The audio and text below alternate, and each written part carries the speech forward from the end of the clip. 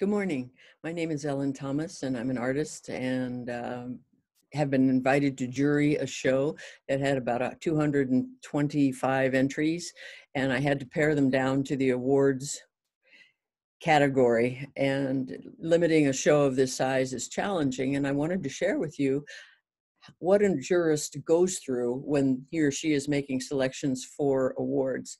Now, not all of the paintings that I'm going to show you, and not all of the artwork and sculptures that I'm going to show you actually win awards.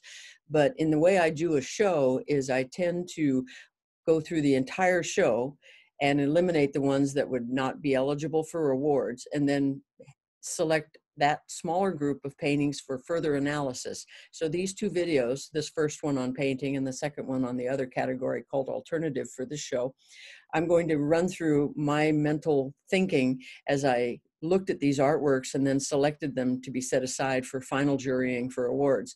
Now, the awards will be given out by the art association affiliated with this talk and not by me, because I won't be present due to COVID and all the other issues that we're currently facing. So doing Zoom and doing a meeting like this for all of the people interested in seeing how a juror selects art, hopefully will be entertaining as well as have you understand just what goes through the mind of this juror in particular, and perhaps many jurors as we look at artwork. Now, my background is in teaching, and also my background is in art that has a foundation in good design. The elements and principles of design are definitely an aspect. And in the comments below, I will list all of those 14 points that I use as a criteria for making the selections. And I will talk about them as I do. Now, this is part 1, which will be up on YouTube. And you can see part 2, which will probably follow it immediately and be uploaded too. So here we go. Share screen.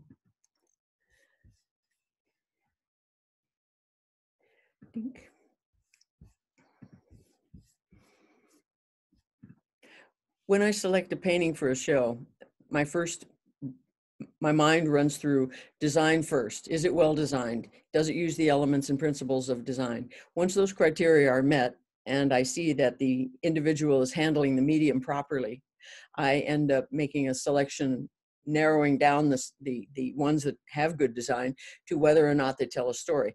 And this one obviously meets the criteria on both counts. The design is one of contemporary issues, and the artist addresses these contemporary issues with lovely statements of pattern, texture, and taking an icon of American art and modifying it and completely changing it, yet it's still recognizable, was just the icing on the cake. So this one definitely made the cut. I selected this one because of the beautiful uses of color on a subject that is usually quite sappy sweet. And yet this one seems to have a power like Watership Down for me in being able to depict a rabbit with such underlying, I don't know, challenges. The blood red under the jawline and the orange and green almost complementary colors coming together. This is an excellent use of color. So this one made the cut. Usually portraiture is of a child or a person looking up at you, or a baby where the photographer shoots right up the nose. And so when I see a portrait of a child that's both introspective and mature beyond their years, I found this one to be one that would definitely make the cut. There were other portraits in the show that were extremely well done. But when we look at source material for creating the portraits of children especially, what I like to see is a lovely use of color. There's nothing overpowering about the color in this, extraordinarily well drawn and also well painted. Now, here's where I talk about the subjectiveness of a juror. I'm a motorcyclist, and as such, I bring that to the table.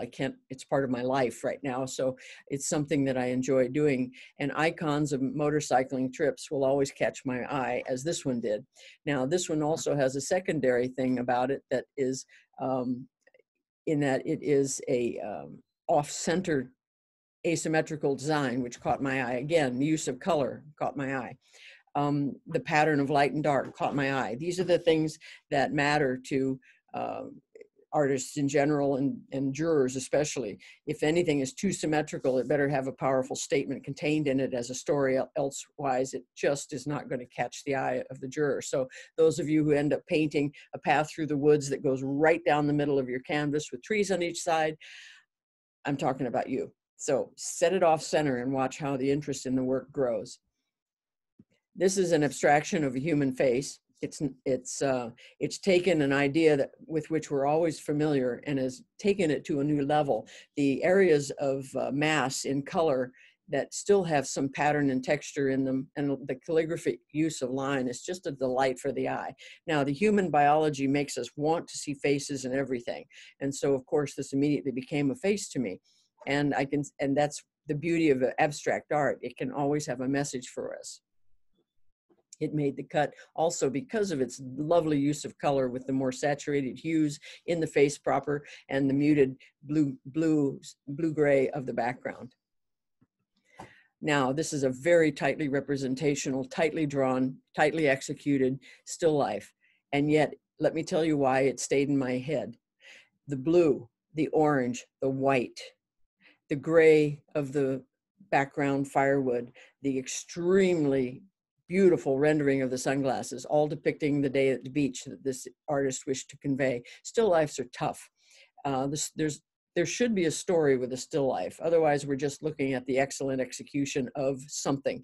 So when we put together a still life subject, unless you're doing a study, as I do often with my daily paintings, you are going to have to bring more to the table than just painting something nice.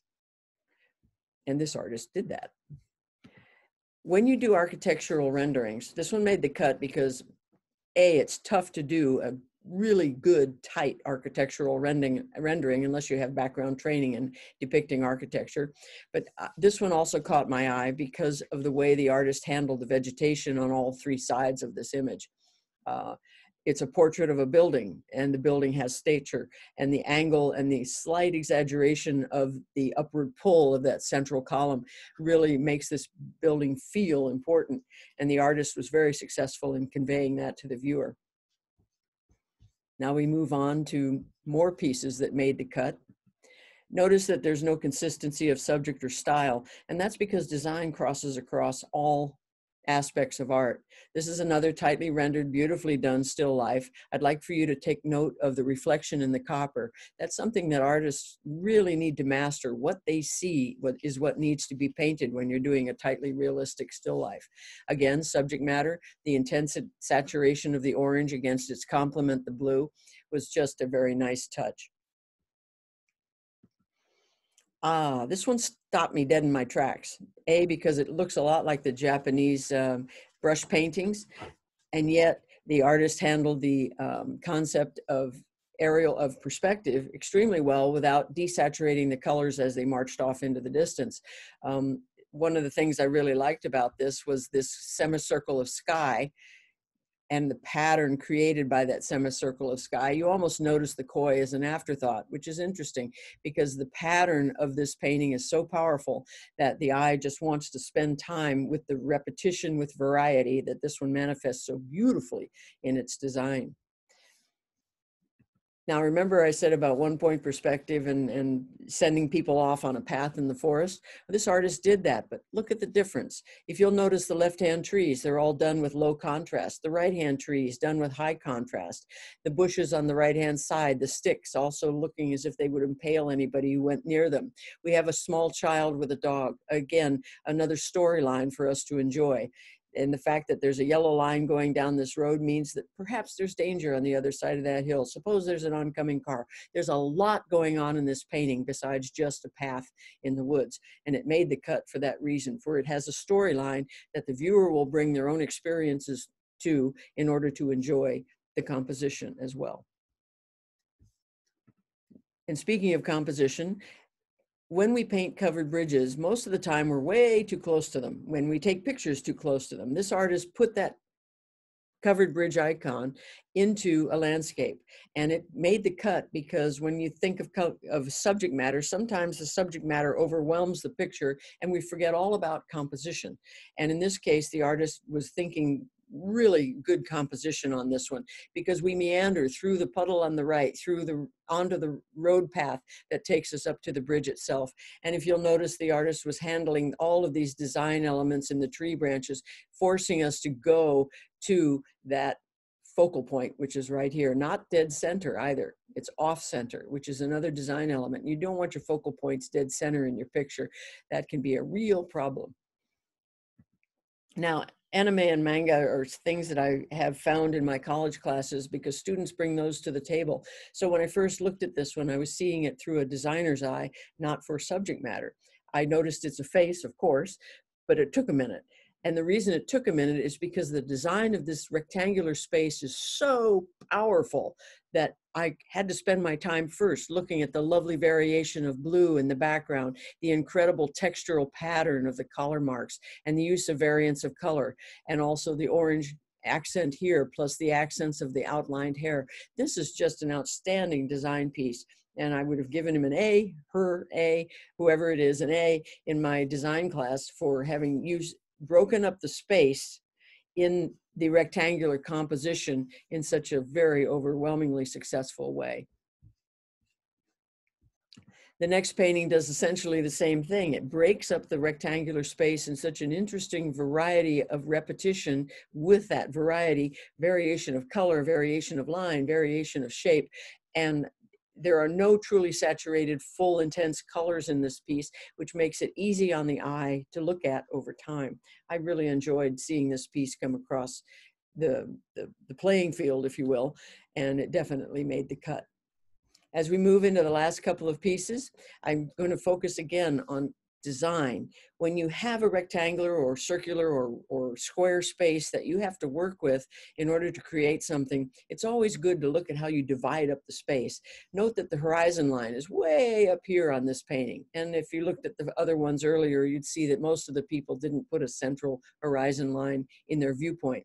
Notice how the vertical calligraphic lines break up the large masses of the space that's in our viewpoint here. Our viewer's eye comes in several ways to get into this painting, and we're brought back into the painting by the dark shapes that turn around and go off to the right and disappear gently into the distance. This one definitely made the cut on design, as did this last piece, which I wish to emphasize by also saying that the use of the textural marks, the actual heaviness of the impasto passages of paint here are worthy of merit.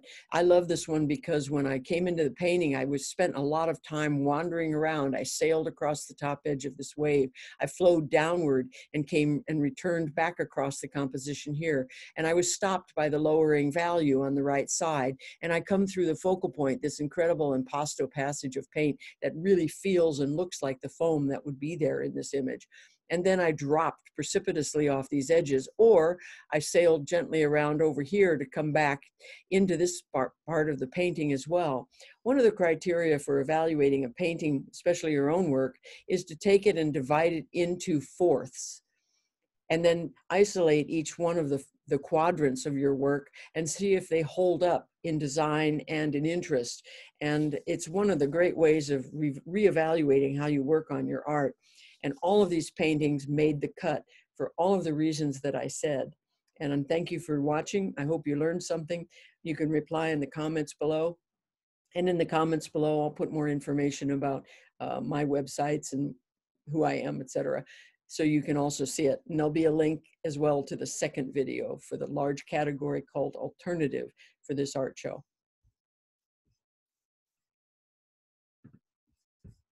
Thank you.